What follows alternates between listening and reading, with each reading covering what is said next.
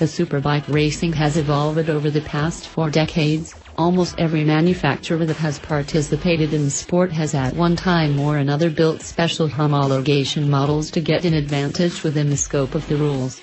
But in recent years, a few of those same brands have decided to push the boundaries beyond the restraints imposed by racing and built no-holds-barred track bikes.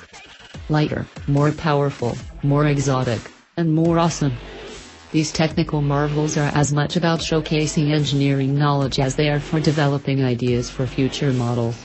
Ducati's Superleggera and Desmosedici as well as Honda's RC213 VS are prime examples of super specials that for one reason or another are too radical to compete in most racing series. BMW's brand new HP4 races all of those things and more.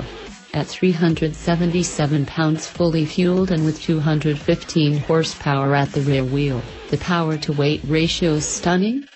But this bike's real talking points are the chassis components and upgraded electronics that put it into a realm that few riders outside of the World Superbike or MotoGP paddocks have ever experienced.